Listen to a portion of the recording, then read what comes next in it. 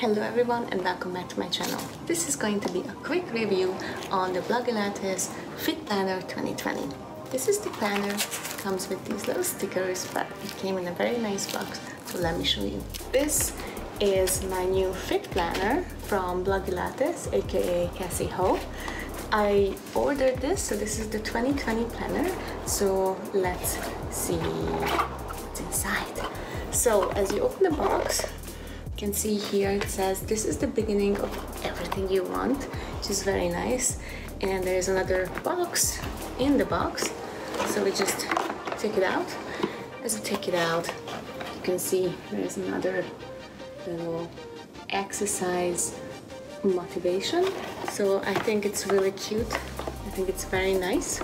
So basically, just open this box. There's stuff in it. So let's put this away. Here is the inside. So you can see it says Blogilates. It has all these cute little designs of girls doing sports. And now you have to open this box. So it opens like this. And here is the planner. Take it out. It looks very cute. It's also very heavy because there's actually a lot of paper and content in it. As you can see, it's very nice. It has the same foil thing, and this is the back. It says Blogilates. So let's open it together. It looks really cute. I love the color. This is quite big, but it's good because you can actually hold on to. And then you open it like this, and then the magic begins. So when you open the planner, you can see it's all about 2020. And you can have your short-term goals, your long-term goals, wildest dreams, and when you turn, there's a little bit more reflection about next year and the previous years. Here you can see all of 2020, a little inspiration space to write and doodle, and here's January. So you can have a nice design here, and you can add some intentions here. You can have food goals, fitness goals, and once you turn this page that says January, you can see the whole of January. I think this is a really good page, and you can see all kinds of things here. For example, you can add your measurements, you can add important dates here. It's very good. Once you turn, you can see the whole week. So you can add morning, afternoon, you can do what kind of workouts you're planning to do. You can write it down. There's the gym focus, and when you keep turning, you have a little bit of doodle space here. You can add what kind of food you have been eating morning for like breakfast. You can say, oh, I had something like this for breakfast, something for lunch, dinner, and some snacks. You can always track your water intake, which is very good, and a little bit of mood tracker and sleep tracker, which is very good. You can always add what kind of workout you have done as well. Then you have all these weekly challenges, which are pretty good. Here's for January, make a vision board for your biggest dreams to reach for this year, which is a very good thing to do. Next page keeps going on the week. So this is Monday to Sunday, right? Yeah, Monday to Sunday. Then another weekly view is going to appear here, and then you can see the days themselves again. So you have two types of planning in this 2020 Fit Planner. You can see the whole week ahead of you, which is very useful, that I think, or you can have just the daily planner to-do list, what you need to do. And once you skip through all of January, when you're done with it, then the next thing is going to be January recap. So every month has a little bit of recap session. And this month there is an apple cinnamon muffin recipe, which is really cute. Next one is February. This is the same as January. You open it, you see the whole of February. Just same, different color scheme, which is very, very nice. And let's see what's at the end. There is a rainbow pancake. Oh, that's very nice. Rainbow pancake cake recipe. Okay. And let me show you all the other pages. So I really like that they have these little tags with every month. So basically you know where to turn and you have a good view of the whole month. You can have a monthly body check-in, which is very useful.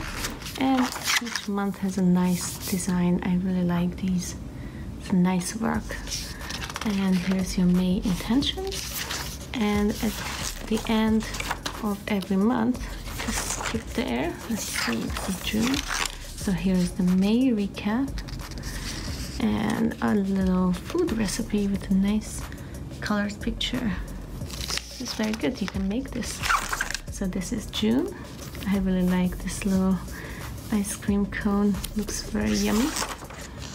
So it's the same idea all around. Let's see, July. Okay, so this is another nice design. So this is the design that's on the front, I think. Yeah, here. See, it's the same. A little bit different color, but the same. Let's see, August. August. Oh, this is very nice. This is very summery with bikinis and flamingos. That's very cute. I like it. Let's see, September. Probably back to school. So yeah, back to school. Definitely. October. Let's see what October says. If I can get there. Oops. Okay. October. And let's see, November. Some nice plants.